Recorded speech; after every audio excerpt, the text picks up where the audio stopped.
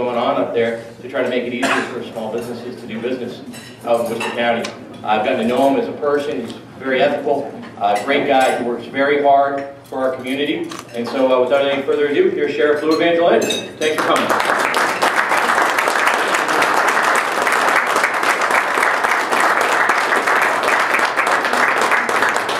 Now, I want to be clear about it. I'm not the tall sheriff, I'm the high sheriff of Worcester County, okay? I may be 6'7", but anyway, I want to say thank you, congratulations, Dr. Sutton. Where are you? Where is he at? Congratulations, well deserved. You've done a tremendous job with the Rotary. I've been here before, and I also back again, but I know how hard you worked and did a great job, and congratulations for that wonderful recognition. So, Brad, thank you for your kind introduction. You've been a great friend to me for a really long time, and I'm proud to call you my friend, and thank you for extending this invitation today. And thank you for all you do through the Rotary and the great work you do. And you work with so many people. Is it Rose, is it? We just saw each other last week, right? Rose, right? Yeah, nice to see you again, too. Claremont Academy, she works over at Claremont Academy. We had a reading day for some of the kids at the school last week, and it was a wonderful school. They're doing great work over there, so it's nice to see so many in person, of course.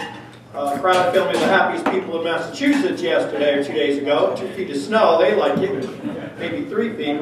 But anyway, I just wanted to tell you just a little bit. I've been here before. I just wanted to talk a little bit about what I do as sheriff, and then maybe we can do a few questions and answers. But the one thing I'd like to talk about, because it's kind of such an interesting job, is I could talk about 100 different things. And I also only have a limited amount of time, and I can talk fast. So I can go in a couple different directions. But the one thing I'd like to talk about, why not just talk about like today? Talk about yesterday. That's how interesting this job is. Today, I just came from Quabbin Regional High School, so I was running a little bit behind schedule. I had a couple people in Barry to see.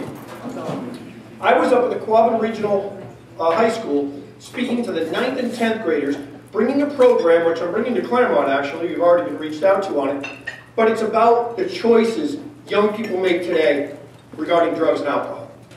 90% of the inmates in my jail and 90% of people in the criminal justice system are in prison because of choices they made, usually in middle and high school, involving drugs and alcohol. So when you're sheriff, and I'm doing everything I can to rehabilitate people, I'll be the first one to throw the key away and put bad people away.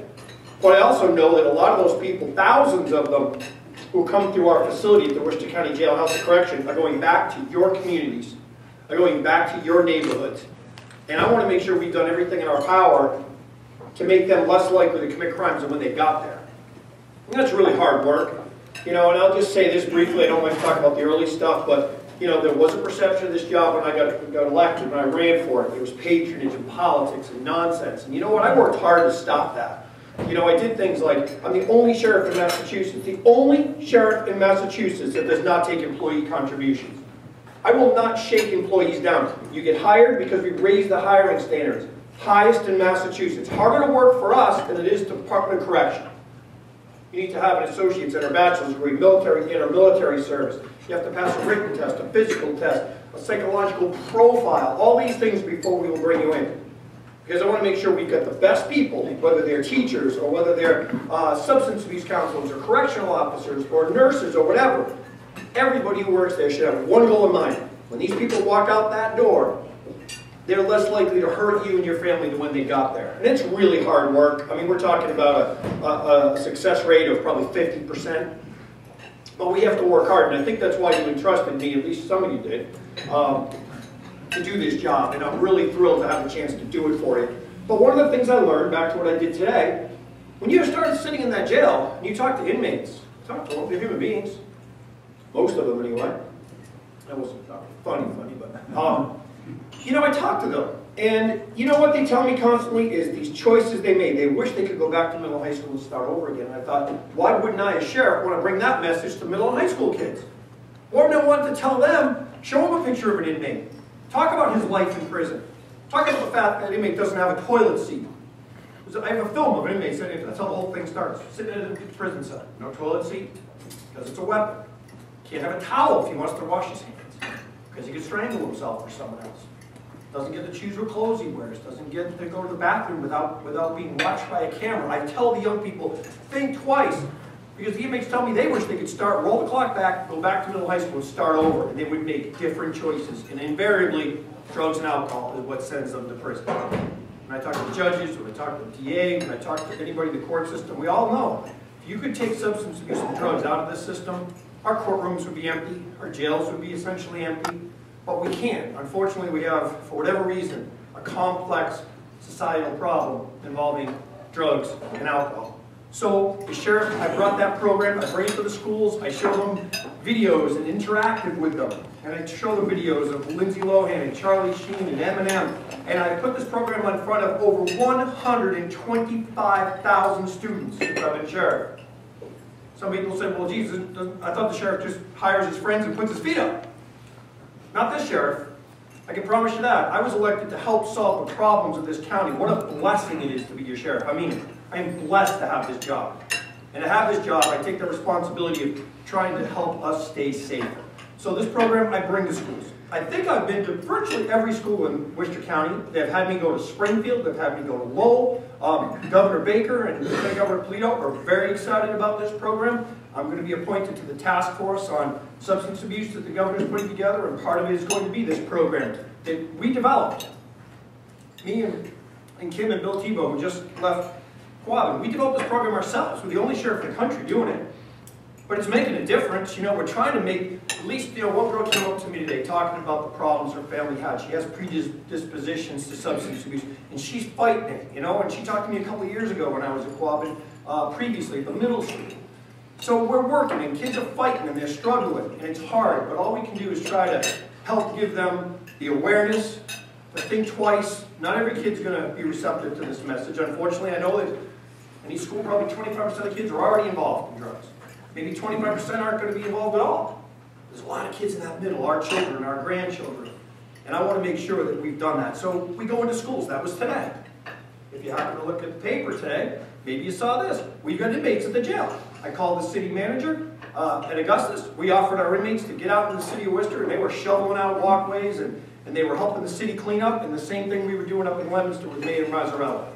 We're putting inmates to work, and since I've been sheriff, one of the programs I've really focused on, I have quadrupled the size of the inmate work program at the jail. It was a small when I started. I didn't think it was very effective. We've quadrupled it. Since I've been sheriff, we've put over $5 million worth of free labor out in Worcester County. And if you're a nonprofit, you're welcome to give us a call. We need something in writing on the letterhead of the nonprofit, and we can bring a work crew out to help you, whether it be clean up a ball field, paint a town hall, anything, any churches. We do incredible work, anything from painting to scraping to cleaning up. We put in walkways. The inmates get a lot out of this program. That's what's amazing. And I'll tell you this, I asked this question rhetorically, but imagine a government program. When I go out there, the people that are recipients of the program, town manager, the ball field director will say, Sheriff, thank you so much. You're doing this work. You saved us tens of thousands of dollars in a week or two. We've just did a veterans shelter up in Fitchburg. We were helping fix. We gave 3 weeks to veterans because we prioritized programs with veterans. 3 weeks we gave them. They redid the entire building, took walls down. Some of our inmates have skills. But you know what? They thank me. Sheriff, thank you. You saved us tens of thousands of dollars. The inmates were very helpful. They were respectful. I'm trying to have them get an opportunity for employment when they get out. Because the inmates tell me this, Sheriff, thank you for letting me be in this program, because now for the first time, one inmate told me, 25 years old, he's been in gangs his whole life. He said, Sheriff, this is the first time in my life I get up in the morning, I get up and I go to work, and I have dignity and self-respect. I feel good about myself, Sheriff, and I can't wait to get out. And I'm not going back to those gangs. I want to make my family proud of me, and I see a better way. That's what an inmate told me. And I'm thinking, and this is the rhetorical question for you, name another government program that saves you millions of dollars, saved now, not cost, and actually turns people's lives around. That's a pretty darn good program. So I'm really proud of that. So if you saw the TNG today, there's an article. Our inmates out there cleaning up after the storm, giving back, and at the same time getting a lot out of it. Let's roll back the clock 2 more days. I mean, I could go on and on. You know, I'm just going, this is the week in the life of the sheriff. Last week we had a very big press announcement with Congressman McGovern, with DA Joe Early, but it was the Sheriff's Department. We were the recipients of the largest federal grant in the county's history. Sheriff's Department received one of only 7 federal grants, second chance grants in the whole country.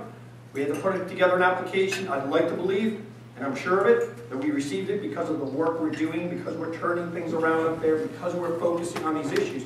This money is going to allow us to open up what we call a new man's unit.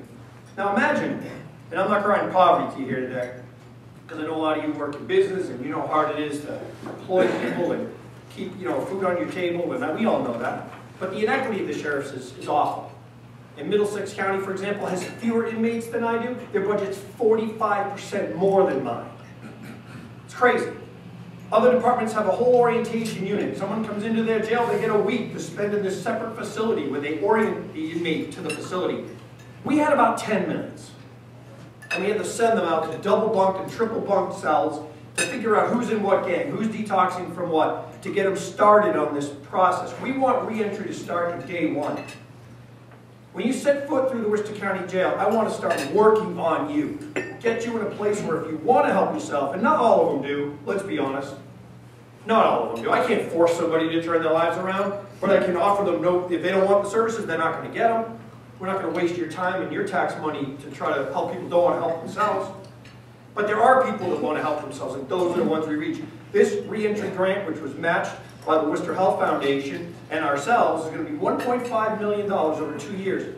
We're going to be able to have a new man unit. We're going to have to clear out, with no money to do this, we have to clear out 54 cells, put inmates into, we have to rearrange the entire facility to open 54 jail cells. So when people come in, we'll have an opportunity to get them into that area for maybe 3 days, 4 days. Assess them. Find out what their needs are. Get them on that pathway to turning their lives around. And then we can start focusing on the programming which suit them best and help their reentry. And by the way, we're going to follow these people at Brandeis University and see how our results are. And our goal is to reduce recidivism by 50%. Now that sounds like a number, and it is a number. But think about it. If we reduce one crime, if your family is not hit by a drunk driver, if your family's house isn't broken into, if your neighbor's kids aren't being dealt drugs to, how do you put a price on that? One crime, I think, costs the community $100,000 between the police time, the arrests, the court process, the prison time, $46,000 a year. Or we can turn people's lives around one at a time. Never mind the cost to the system, but the incalculable cost to people and human lives. So that's what we focus on. I mean, that's our goal. That's what I've been blessed to do. I want to thank you for giving me this opportunity, Sheriff. I love this job. I'm very passionate about it. I feel I'm blessed to be given the responsibility that you, the citizens of Worcester County, have given me. And I just look at it as every day a chance to help make our community a better place. And it's a blessing to have this job, and I'm so appreciative. I'd like, if there's time, to take a few questions. I don't know where we're at as far as time goes. But are we good, Brad? Or you're good. Are we good for time? Sure. We'll start here. I think he beat you by half a second. I spent 32 years as a probation officer. And so, where did you work? I started out in the Framingham District Court, spent about 15 years in the Worcester District Court, with the Plymouth, finished on Clinton. So I'm very familiar with the statistics that are always used about drugs and alcohol. I just want your thoughts on this. And you just cited the figure now, $46,000 a year per inmate. I was very frustrated. I consider that putting money on the back end of the problem, as opposed to the front end of the problem. When you're really getting at root causes of poverty and crime, dealing with a school like Claremont, where they're going from kindergarten right through high school, and there's a perception that maybe dollars aren't well spent in a school like that. If you take that one crime which struck $46,000, and you take that kind of money and put it on the front end, dealing with education, health, and all those things, what is your opinion about having those dollars spent on the front end as opposed to the back end, that where the criminal justice system typically spends the money on? Well, I get your point. I think we all do. We hear your point. I think it's a valid one. It's hard to argue against it. I think you can take anything. I mean, healthcare, for example. You know, if we had people, I always have the attitude, I think government ought to give people, we should open up gyms and force people to go. Have them pay X amount and then give them money back every time they go. You know what I mean? Like, those kind of creative thoughts. Like, let's make sure if people were healthy on one end, we'd have a lot less costs on the other end. No question about Claremont Academy and schools getting involved early in the process. So there's no question. That's why I go into the schools. Like I came here from Quabbin, because I'm trying to get ahead of the problem. It's very complex, though, and I will say, it's funny, because we talked about that very issue. part of my thought with Claremont Academy, for example, which deals with mostly kids in the city from that particular neighborhood. Some have very tough environments. It's a very supportive environment. They're doing great things. I sat at a table with all girls. I have 2 girls, so I'm very comfortable with my table of, they were mostly freshmen and sophomores. But they were kids that were really struggling. They had hard times, but they were turning their lives around. The school offered them a great support network. So I'm all for that. But I feel like we can't just stop the questions there. Let's keep going back. We got to get to the root of why are people being born into single-family homes? Why do we have the poverty thing? So yes, you have to get there. But those are for, unfortunately, not me to handle on that sense, because I'm sheriff, and all I can do is try to deal with, unfortunately, kind of the end results of it. But we're doing what we can to go back as far as we can. It's all for all of us to solve. You know, we all have to work on this problem because it's real, it's only getting worse, and we as a society have to focus on it. But the sheriff, I can only focus on sort of the criminal justice side of things, and I think the biggest issue is 90% of inmates are incarcerated and committing crimes. I mean, the one thing, everybody will tell me this, and it was in my presentation today, and why I do not support legalization of marijuana, why I do not support this sort of movement afoot, because there's no question in my mind, marijuana is a gateway drug. When you get high, it changes everything. Now, does every kid get high and move on to prescription drugs? But most of them do. Most of the kids that are on prescription drugs have either started getting stoned, getting high, and then moving on. So there is a gateway component to it. So I'm working on things like that. I'm working on the substance abuse issues that come to us and trying to get a handle on those, and I think that's where we have to go. But it's a very complex question. Yes, I agree totally. We need to sort of move backwards from the end of the equation and put the money up front. But it's very hard. You know, society seems to deal with emergency rooms instead of finding a way to keep people out of emergency rooms. So that's all I can say in it, but I agree, and I could, you know, that's a complex question. So yes, sir. 3 parts. One, I'm concerned that concentrating on drugs and alcohol in the absence of dealing with the underfunded public mental health system misses the point. And wondering whether or not the mental health component to the kind of treatment options you're talking about is as robust as it needs to be. Secondly, I wonder whether or not we need to reprioritize by looking at the for-profit penitentiary system in this country that seems to me to put the incentives in the wrong direction in terms of... Which one does, the privatized ones? The privatized ones. In other words, being paid to continue to incarcerate. And 3, wondering what, if any, spiritual component to the process you have incorporated into your system. Okay. Yeah. Why don't we start with the spiritual component, a simple one. I'm a big believer in, I said one time to a Rotary group, and everybody laughed. I didn't realize it was, I didn't think it was funny, but I guess it was. I said, I don't care. I try to bring needs in. You ever heard of needs? It's a dog organization. They train dogs to help like veterans and things. They're in Princeton. I wanted to bring needs to my jail. Have my inmates work with dogs. Because I said, I don't care if you find a dog or you find God. Anything that turns your life around, I'm all for it. Right. The dog and God are backward and forward, I guess, so there's some symmetry to that statement. But the truth be told, I don't care what it is. I'm a big proponent of spiritual ministries. They work. People can find God. I found this. When people turn their lives around in prison, which is my main population I focus on. Now, I run also centers, which we talk about at length.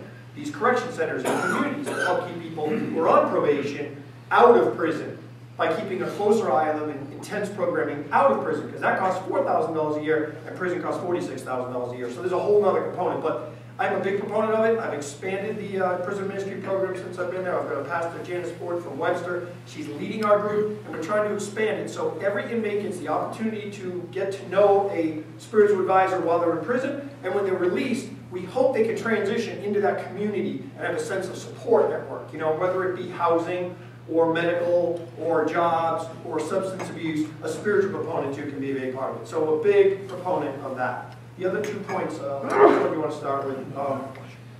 Let's see, the first point you had was mental health issues are immense. And let me say this to you, on mental health, and it's very complicated. I'm probably not qualified to give you the mental health analysis that you probably need from someone with a doctorate or a medical degree in that. But about 40% of my inmates are on some sort of psychotropic meds. Probably about 35 or 40%. I know some counties like Suffolk County, it's over 50%.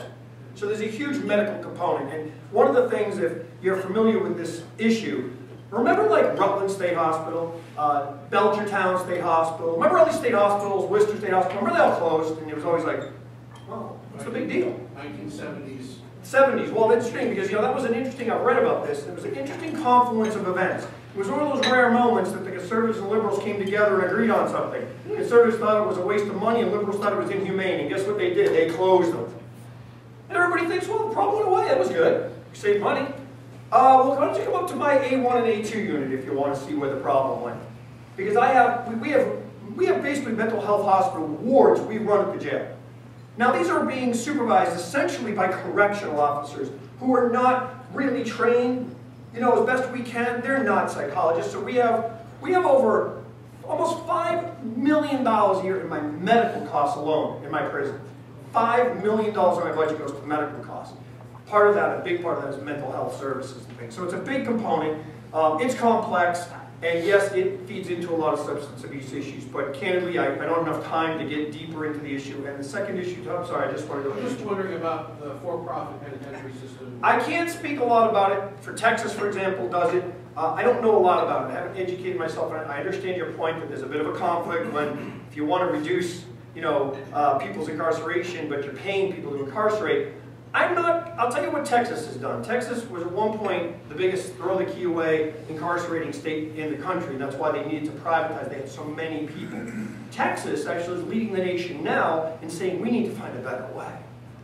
They've been leading the nation, and I think Massachusetts has been big on that too, the type of programs. But I'm letting you know, Texas, Governor Perry has said, no mas this. We don't have the budget for this, so we got to start coming up with creative solutions to this. And I think they're moving away a little bit from the privatization, which I don't have any objections to. I mean, sometimes privatization works very well. So that's something, you know, I just don't know the details within the corrections system. So, and I wanted to, this gentleman had a question. Yep.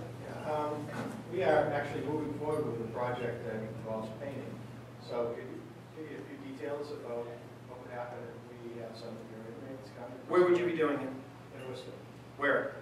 I'm not sure. I mean, nonprofit? At least a nonprofit. If it's your house, it would be a little more complicated. I had somebody we had a story online yesterday, a couple of comments where they should be shoveling out like my driveway. I'm like, well, the problem is that's how I get in trouble, you know.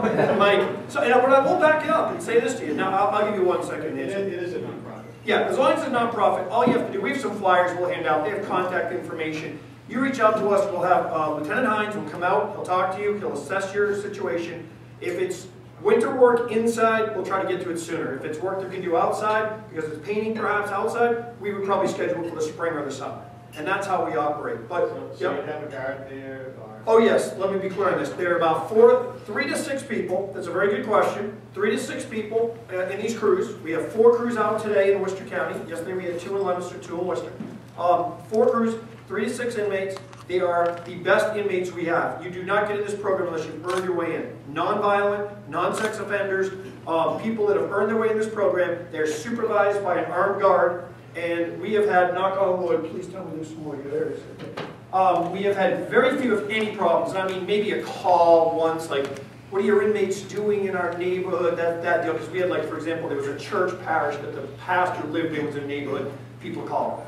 Almost, you know, God blessing, willing, you know, a really positive win-win program. That's how you do it. The only caveat I want to mention is, you guys followed the whole graffiti issue. Remember what was going on in Worcester last year, pretty big? Well, I thought we should help. The Sheriff's Office can help. So I invested. We bought a graffiti removal truck.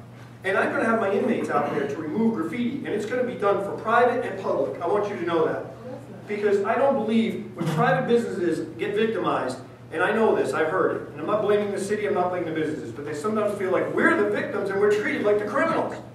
And we're told if we can't get this off our property in a week, you know, that you're going to be fined and all this. So my attitude was, I'll take the heat. Somebody will somehow say, oh, Sheriff's out there removing graffiti from his friends' buildings. I see Chris is already moving on. He's got some graffiti he wants to But, you know, the point is that, you know, we will do it, and we'll do it for private business. But that's a rare exception, because I think I believe that graffiti is like a weed. And if you don't stay on top of it, it spreads. And it's a blight on our community. And I, as sheriff, want to get rid of it. And I don't care where it is, I'll help the communities. And it's not going to be just Worcester, it's going to be everywhere. We're kind of kicking up the program now. It'll be fully effective in this spring. So, is that good on the program? That's good, thank you. Yeah, we have it, and we will do it, I promise you. We do so many projects. I don't know, how many projects do we do a year? Do you know how many? Well, cumulatively, we're over 1,000, and we've saved $5.5 million for Worcester County nonprofits and municipalities countywide. So we're over 1,000 projects. So I promise you, if you reach out to us and you fit our criteria, I mean, I don't want to put in me, it's like somebody said to me, can they shovel our roofs off?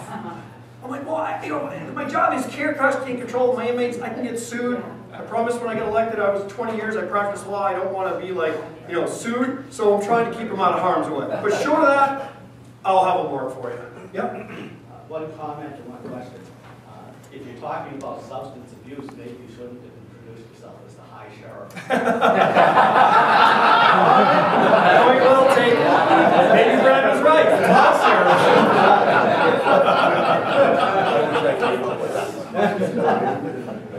What percentage of the people of the state who are incarcerated as a result of substance abuse have gotten there because of experimentation and exposure as opposed to personality?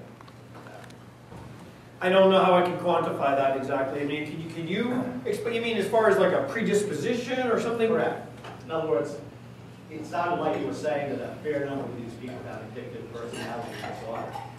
And I'm wondering if there are other people who don't have such disorders but just get caught up in the whole level thing. Absolutely. I mean, there's probably many different areas. I'll tell you the reason this is part of the problem, and I'm gonna be candid with you on this part of it. I don't look for excuses, because there's always excuses. I think we live in a society where nobody's responsible for anything anymore. It's always somebody else's fault. I'm a drug addict, it's my mother's fault. I'm a drug addict, I was predisposed. If you're a victim of a crime, let me tell you something. If you're walking home and somebody beats you up and robs you to feed a drug addict, you're no less of a victim than if they're not a drug addict. You know what I mean? Your life will never be the same. So we got to get to the root cause of it, and that means to stop the crimes from occurring. But to get deeper, we have to figure it out. And yes, there are people. I can't give you a number, but I'd say probably half people seem to come in with predispositions. I'll give you one thing, and I'm sorry to, I don't know how we are in time, but this is really interesting. What's that? Oh, thank you. You sure about that? Okay. I saw the room just deflate. But you know what's interesting? I was reading about Percocets, and this is the one, the painkillers, prescription painkillers, and the Percocets, and the Vicodins, and the Oxys, okay? We all know they're out there. And by the way, if you've got them in your cabinet at home, today's parties, remember BYOB? Come on, somebody, right? We know what the party is for, right? Come on, BYOB. You know what that is, right? So, today's BYOP. Kids don't show up with booze anymore. That's like Beaver Cleaver stuff. They're showing up with pills or pharmaceuticals. BYOP, bring your own pharmaceuticals. And one of the things that's fascinating about this gets into sort of a predisposition, I think, of the cognitive development of a brain, is that when you're 15 years old, now I was with a doctor who was at a seminar talking about this. They knew the brain development. And I guess, like, for example, I think we all know if you have kids and grandkids, kids develop the gas pedal before they develop the brake. You know what I'm saying? Like, we all know that. Like, they get the idea of hitting the gas pedal, they just haven't figured out the brake yet. Well, the development of the brain works like that. And one of the problems with young people is sometimes they feel an insecurity, or they feel like, they're just not comfortable in their own skin yet. What if they find a way to take something at a party, someone offers them a Vicodin or a Percocet, and suddenly they have this sort of calmness comes over them, that they feel like, I like this feeling. They don't understand. They haven't really developed the thought of why or what it is. They just know, so they kind of like want to do it again. And that's how these addictions can develop. So is that a predisposition, or is that a cognitive development issue? That's one of the things we see. So it's complex, and there's no easy answer to it. But clearly that's a component of it. That's what one of the girls was talking to me today. She said, my dad's an alcoholic. I'm very concerned about drinking. How do you feel I should approach it? And I told her you're aware of it. That's hugely, that's a huge step forward, to have an awareness that you have to be. Everyone has to have an awareness. But some people I think are predisposed. So I'm of the believer that there is predispositions in some peoples and families, my own included, frankly, by the way. As I tell young people, my family's been touched by alcoholism, by drug abuse, by incarceration. So it can happen to anybody. International statistics are interesting. I read that the United States incarcerates a greater percentage of our population than any other country in the world. That's astounding. And if you look at who's in prison, they're not all murderers and rapists and armed robbers. There's a large percentage that are in for nonviolent crimes. And those are the people you bring on the work details. And we can talk a long time about that and what to do about that. The other issue I had, if you arrest narcotic addicts, they go right into your facility, still high. Do you have a detox unit? Do you work with methadone centers or Suboxone centers? We have our own hospital unit at the jail, and first question we have for people are you high? Are you on drugs? Are you detoxing? So we have a hospital area with about 25 beds in it. Sometimes it's overfull. So, but certain drugs, as you may be familiar with, certain take longer to detox from. Alcohol is one of the longest detoxes. It takes about a week or so to fully detox from alcohol. Other drugs are short of time. But we have them, and it's a very big part of unfortunately, our budget and our operations, the medical portion, and a big part of the medical unit is the detox unit from that. And once we transition people out, we work very hard with programming to get inmates into a substance abuse program once they get out. No matter where, we first find out where they're going. Hopefully they have a place to stay, that's number one. And then we start to find out support networks. And some people take advantage of it and some don't.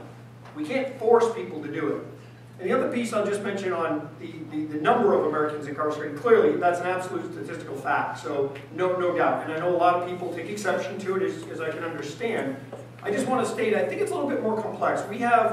I can only judge it by this. I think the fact we're the most sort of, most diverse country sort of in the world, it creates a lot of tensions and things where, for example, I got flown to Colombia, South America, to work at the University of Bogota, was hired by the country, the Colombian government, to design and develop a better incarceration system than what they have. They had the incarceration part down, they had no programs, and they were over capacity. So they had to double the size of their prisons, and they wanted to figure out how to design them based on true, effective principle and practices, not just throw the key away. So I went down there, I toured some of the Colombian prisons in Bogota, and it was astonishing the cultural differences, They would have inmates out like for 15 hours a day just in the open yard. I'm like, well, it seems kind of nice, but if we did that, guys, we'd be killing each other. You know what I mean? There's just, and I looked at this population, and it was different. I'm just saying a fact. It was different. They're very homogenous, and it seemed to have there's a lot of different reasons, but I think I can't explain why. I don't have a clear explanation of why. I think we understand that our incarceration rates are too high. And I think that's where I've been blessed to be sheriff. I think we're on the cutting edge, and I really do mean it in the sense of the last 5 or 10 years especially. The awareness issue that warehousing, the term warehousing inmates doesn't work. I mean, I'm not looking to spend $50,000 on someone who's committed crimes and gone to prison, right? I mean, I don't want to spend your money like that. I'd rather spend it on education or public safety or healthcare for people. I mean, things that are better for us as a society. But we have this problem. We do have crime, and we've got to find ways to drive it down. We're never going to eliminate it, and we do believe that the type of programming, find people when they bottom out, give them the opportunity to turn their lives around. And I'll say this, one of the greatest moments I have as sheriff, we have an instituted, when I was sheriff, anger management class. I'll give you one example, just one example. Anger management class, we have a graduation ceremony about every 6 months. It's a real class, by the way. Sometimes before I got there was an attitude that, well, if you just went in and signed in, you get your good time, you went back to your cell, you get out early. Well, I was like, what the heck is going on here? Like, we're going to have real teachers with real programs, and if you're an inmate and you're not participating, you're out. No good time, you're out. You're going to be held accountable. But if you work hard, we're going to give you an opportunity. So classes matter. And these anger management classes are one of my favorites, and we teach people how to deal with anger issues. Now, a lot of people incarcerated, most people in society know how anger, we deal with. These guys have a very hard time with it. And I'll give you an example. One inmate gets up to me at the end, and I'd love to go to these. And believe me, if you ever wanted to come, I can probably take you inside to see it, because I do bring occasionally people in to see this program. Because I love it so much, because the inmates will see at the end, and I personally hand them their graduation certificate. Sometimes it's the first time they've gotten a positive reinforcement in their lives. And we tell them this is not the end, this is the beginning, and that you do have a chance to turn your lives around. And I ask them, would you like to share your thoughts on what's going on? And they will tell me constantly like how this has helped them so much, and they know they're going to do this, that, and the other. But then the proof is in the pudding. I'm up in Leominster, a plastics factory, last year, maybe a couple of years ago now, and I meet an inmate. Now, some of our inmates get transitioned to work there because they have a feeder system. And they actually find that sometimes inmates can make very good, if they're cleared properly, but really good employees. So I meet one of my inmates there, and the owner says, he was one of your guys. And the guy says, yeah, sure. Do you remember me, blah, blah, blah? And I said, yeah, I do remember. You remember what class? He goes, I was in that anger management class. He goes, that's the reason I'm still working. Because I've still got, I have 2 kids, I just got married, and I'm still working, feeding my family because of that. I said, what do you mean? Now, I'm just telling you what he said. You're going to hear this, and you'll be like, you got to be kidding me. But trust me, this is the average inmate. He says, I'll try to be gently say this. The language up there is a little different than I usually have here. Sometimes I gotta, let's just say, he said when he got there the first day, the owner told him, trained him how to do it and told him to go. And the first day on the line, his supervisor comes over and says, hey, John, you're doing it all wrong. And he goes, my first inclination was to flip him the bird, tell him, who the F do you think you are, and I probably would have been fired. But I thought about what I learned and how to handle this situation. And he was so proud to tell me that he thought to ask the supervisor, could you ask the owner? He told me I should operate the machine this way. Could we get him down? So the owner came down. They discussed it. He goes, I was right. There was a misunderstanding, but we clarified it. And ever since then, it's been working great. And the supervisor says to me, this is one of our best employees. He wouldn't have lasted one day, maybe without that anger management class. Now imagine that. I mean, I think most of us know flipping off your boss is not a great idea. But some folks don't have any other way. So we try to teach those, not just one of the several things we try to do to help people out there, but just a good example of a real life situation. Yes? What percentage of the people have jobs when they get out? Very low. I wouldn't say, not like 0, not 5%. For example, the inmates that work in the inmate work programs, the ones shoveling, these are our better inmates. I go visit those programs as much as possible. And I assure you, no matter where you live in Worcester County, we've been to your community. And we're out there doing it. And when I ask my inmates, how long do you have? Most have less than 6 months. Where are you going? Almost all of them have a place to go and have something lined up. So that population does very well, but they're cleared, they're better inmates. I would say they're probably 70% employed when they leave. They go back to carpentry or painting or doing landscaping or something like that. Some of them have even more skills like, masonry and things like that.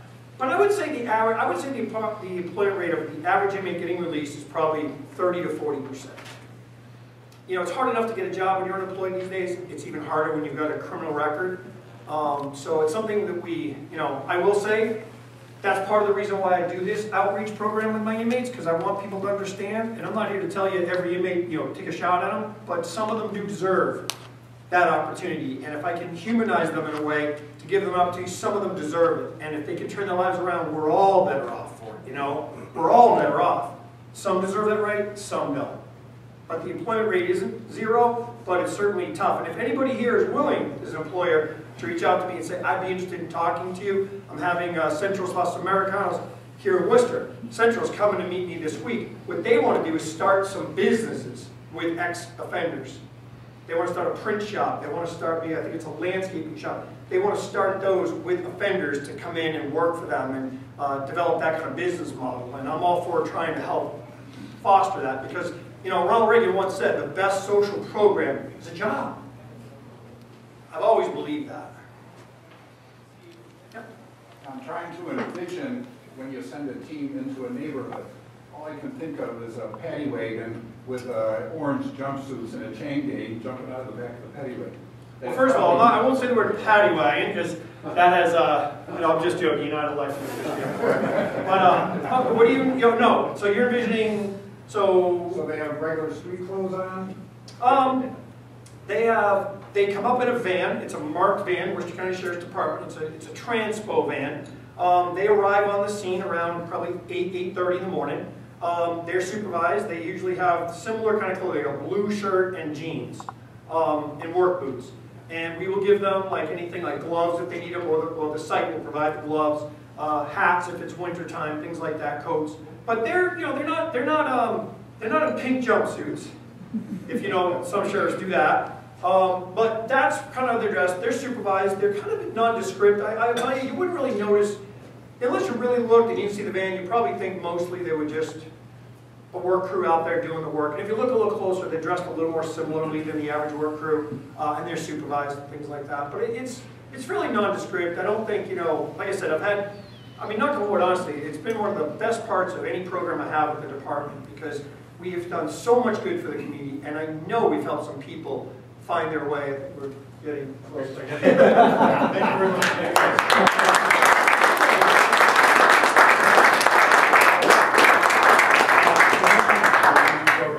Oh, I sure hope so. So thank you all very much.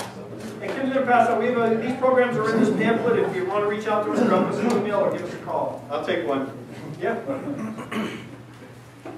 I can also say the sheriff has donated an auction item too, so round of applause for that.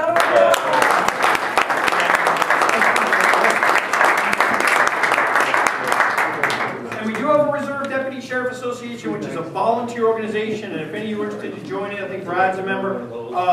We have, Carolyn's a member too, I don't know if you are her. Dave's a member, yes, I remember how we got it. But we do a lot of good. We do all these things, like Wachusett Mountain donates 1,000 coats for a winter coat drive. We gave away 3,000 coats last year to needy families. We did 25 tons of food to families over Thanksgiving. It's a charitable organization. If anybody would be interested in joining us, that's just a great organization. We have about 600-700 members. And it's a really nice group. It's all basically charitable volunteer work. So. Thank you all. Yep, I can kind of come to each table. I don't want to hold you all up. I want to thank you for being a good neighbor. I was going to say, I recognize you. For making yourself available to us any number of times. And also thank you, my church in West Boylston, has been the recipient of your food for us this past summer. Now, I didn't pay him to say that. See, there you go, right there. It's amazing how Briarwood is literally, parts of Briarwood are bordering our property. But we try hard to be a good neighbor, and we try to help you with our crews and the work in the churches. So yeah, we appreciate it. Thank you.